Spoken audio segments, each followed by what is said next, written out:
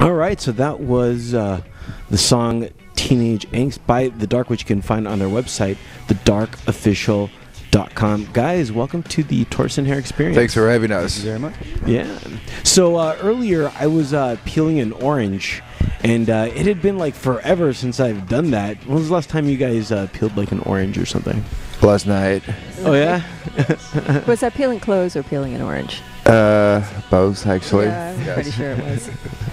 You, Sonny, when was the last time? Every night, my girlfriend. Yeah. Oh, nice. I don't believe in oranges, so No. Are you afraid of the scurvy or something like that? Or yeah.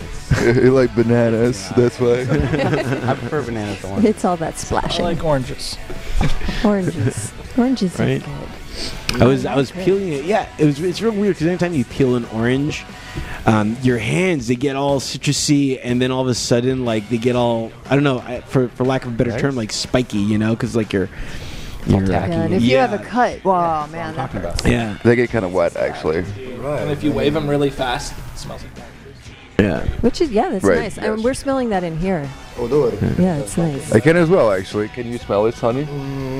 Yeah, I think so, a little bit. Well, my hands got all sticky, and I wanted to go to the bathroom, but somebody, and I'm not saying who, but I think Brandon was in there messing it up. I was in the bathroom, but I was not doing anything bad just for once, actually. It's the first time. Just It's the first have time. Mexican food. Because I just hate when your hands are sticky, and like you can't, you know. It trust me, like, you know, if my hands are sticky, then they're gonna get stick on me, for sure. Oh, that's not good. There you go. What am I supposed to say? Actually, What's the next thing about what? What is it? Sorry. it's the next big thing. It's the next big thing. Yeah. The next big thing. So on the couch with us right now, we have Brandon, Justin, Topher, and Sunny from The Dark. Welcome, you guys. We're happy to have Welcome. you here. Thanks for having me. Yeah. Let's talk about the song Teenage Angst. Were we the first to play that? Or because I know it's been playing on the radio. Yeah, you guys were the first ones, actually. Oh, thank you. Yeah. Thank That's you. awesome. I really liked the awesome. song. Thank you. It was I don't know, like I was listening to it, and I could really feel the teenage angst, I guess, from it. If you know, was that what you were going for? Yeah, we were totally going for that. We were going for that with the production. We were going with that, like, with the lyrics, with the old meaning, and we're gonna just work on coming out with a new video for the song that is just gonna be very consistent with the lyrics and the old song meaning, for sure. You have a Kickstarter for that, don't you? Yes, we do. Yes. Yeah, so everybody needs to hit that up, donate, and help these guys get that out there and happen for Absolutely. Well, now, why do you guys need fans to support you guys for this video? I think it's the next step. It's like, as an indie band, that's the only way that you can really support yourself, and that's the best way that you can find out if, like, you know, what's your real fan base out there, because it's really easy for everyone, like, you know, just liking your band on Facebook or whatever else, but people that are gonna really support you as an artist when you're trying to do something like that, and they're gonna help you, like just donating money, for example, that's a real good way to see who are your real fans. And most of the biggest artists actually are doing the same thing. For example, in Europe, IMX did the same thing. They founded, like, you know, the all new album production, like just asking for donations from their fans. So I think it's actually a very modern concept, a very modern way for a band just to get shit done, you know, without the help of any record company. Right. And are you guys doing that with your music as well? Doing a kind of a pay what you want type thing, or are you This is the first time that we're doing something like that, because it was like a sort of test for our fans. It was a sort of test for us as well as a band. And so this is the first time that we're trying to do something like that. It's going over well, and probably we'll do that in the future. But no, we just totally produce the old music by ourselves without the help of anybody, because fortunately we just had, like, you know, someone working out for, like, good connections, like for studios and whatever, so we didn't have to, like, just pay any money for, like, producing our thing. Didn't you recently work with Tom Palmer? Yes, he mixed our single Teenage Angst. Yeah, he's amazing. Yeah, he's a legend. He worked like with Robert Plant, Ozzy Osbourne. Like, Yeah, it's good stuff. yeah, it's definitely good stuff. Yes. How did that feel being in the studio with him? Did you Well, feel like, it's- yeah, I've arrived? well, most of the time, so you just work with those people. You just let them work, really. You just like following as an artist. And there are two different kinds of producers that I learned in my. And from my experience, is like there are like those producers that are not gonna consider you as an artist just because they own it as you were like a very young artist. So they're just gonna do their own thing and they're not gonna care about you. And they're like those real legends. They're like they have lots of experience, but they will love to share actually that experience with the other artists. And I think Tim is that kind of person. Actually, I think he really loves to have someone else next to him, like asking him, like as an artist for his opinion about something, and just having him, like just following and learning from him. He likes to be a teacher a little bit. Yeah, that's very true. We recently had Tom Fletcher from the Atomics on the couch, and he's the legendary producer as well. And Nice. he and I work together, and the experience that comes out of that man. Just knowing the board and knowing where music is, where it's been, and where it's going.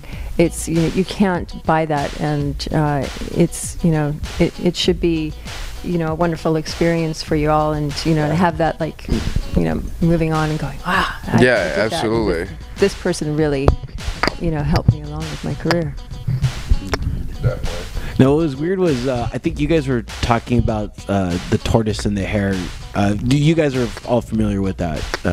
I'm actually not. No. Yeah. The tortoise and the hare. Do you guys want to tell him, or do you want me to tell You him guys. the story? Sure. Well, I mean, I'm not sure if I actually read the official book, but I know the story, the tortoise and the hare. The whole idea is that they're in a race, and the tortoise is slow and steady, which is where that saying "slow and steady wins the race." Okay. Because the hare keeps, he runs out in front, and he's all cocky, so he takes a break, and then he ends up losing because he's going too fast, and he ends up screwing himself over. So Okay.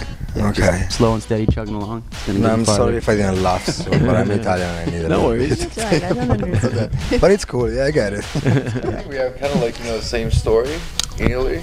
Yeah, maybe. Maybe. Yeah, we have a bunch of them, but You've never been a child though. I just forgot about that. yeah, I He forgot. just skipped right I over just- that. I skipped. I skipped from 3, and then I came back when I was like 16, and there's a huge hole in between.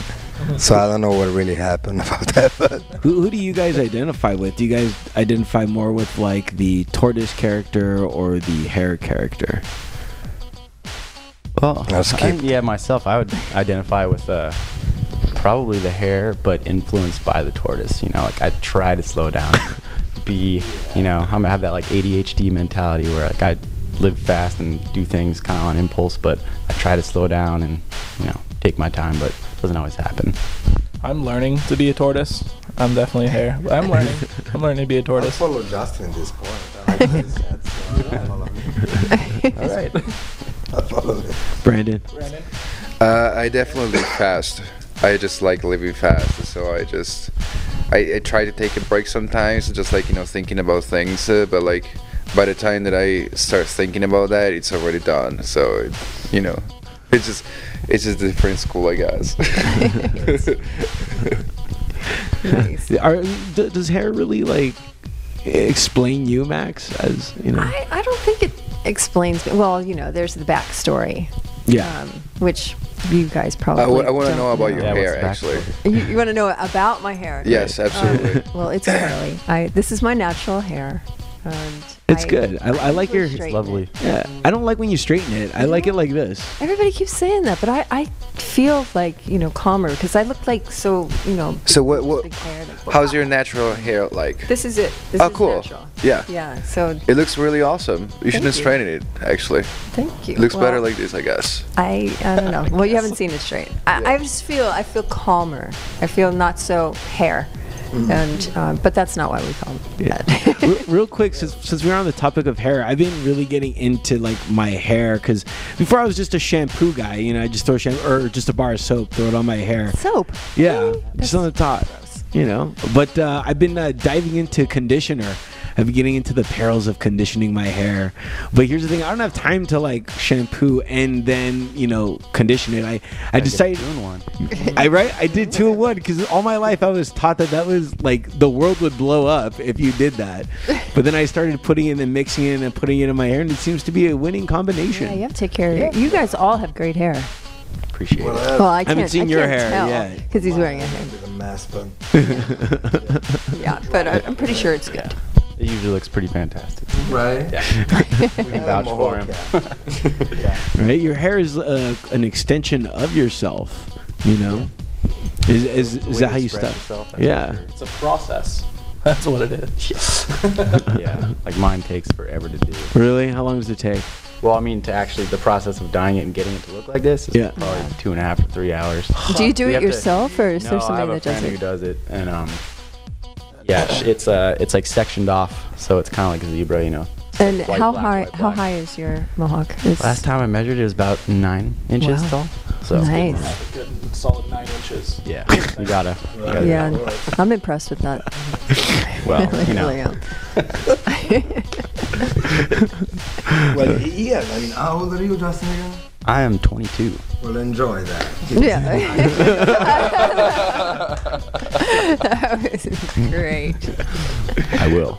Wise words from Sonny. It doesn't happen all the time, actually. So Yeah. How old are you? Or you don't I'm have to say. 30. You're 30? Yes. Wow, Yeah. nice. I'm gonna be 32 in a couple of days. Well, happy birthday. Thank you. Shit, I forgot it's your birthday almost. What are you Couple doing? of days. Are we partying? I said that's the thing. I'm trying to be pretty good. Why? There's no even a Because good I reason have- for being good. I know, but I mean, after 25 years, let's say that I started when I was 7 in a way or another one, so you kind of have to slow down. You kind of have to slow down. Well, we gotta do something. I don't know, probably this year it's gonna be like Big Bear, a little bit of fire, we relax over there, we're gonna be grandpa. Younger isn't always better. Sometimes younger is a little bit more foolish. You know what I mean? From a mindset, anyway. Yes, being young, but I still think that. Can you imagine you and I hanging out back in the days we were like 23, 24 years old, Sonny? That's why it's a good combination. You guys have the wisdom, Right. so I'll say it, and then we have the energy. Cool. Are you guys gonna make another new album anytime soon, or is that process already going underway, or what's going on? Well, I mean, we haven't released an official album yet as The Dark, so Okay. we're working on hopefully putting together an EP, in the next year, and that'll come out first. That'll be the first step, and then after that, we definitely want to, get into touring and build a fan base, and then eventually release an album, and then hopefully there's no stopping after that. Right. Where are you guys recording right now? Brandon, you got that one? Well, the whole pre-production process happens in my place. Okay. That's where we record. Do not expect a super huge studio. It's just a home studio, but that's exactly what we need. All we need.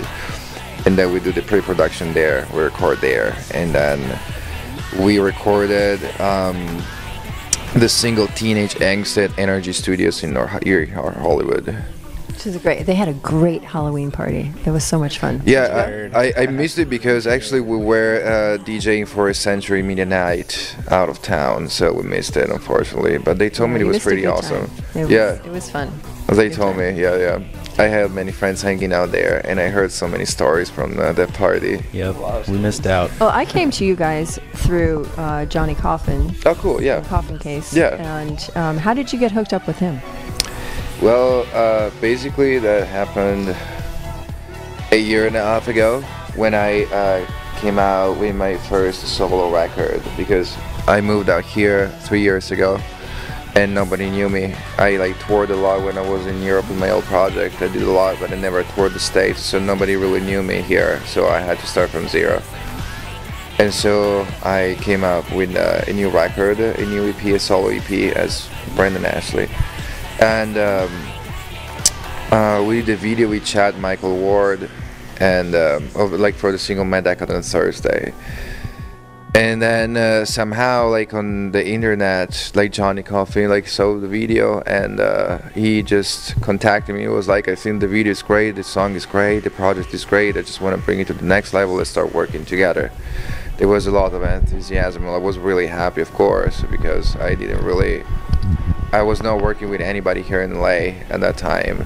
And then that's when basically we decided to create The Dark. That's when we came up with The Dark. It was coming straight from my first solo project. It was the mothership of The Dark, but when we really started playing seriously, it was like when Johnny and I met, and then with Sonny we just came up with the whole thing, and that happened probably like a year and a half ago. Yeah. That's pretty cool. Yeah. Well, guys, thank you so much for being on the show. I really appreciate it. We really appreciate you letting us play both of your songs. That's really cool. I know that they're really unreleased, and yet you guys are releasing them. Thank you. Yeah. Thanks for having us. Let's plug you guys' website, thedarkofficial.com. There you're going to have tour dates and all your videos that people can see, and all the latest, of course, information. We leave you now with My Decadent Thursday.